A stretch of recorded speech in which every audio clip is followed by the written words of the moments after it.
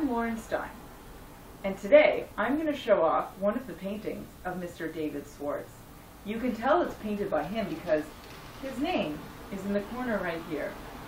Have you ever had one of those days when you're playing the guitar and you find that your head has turned into a bird?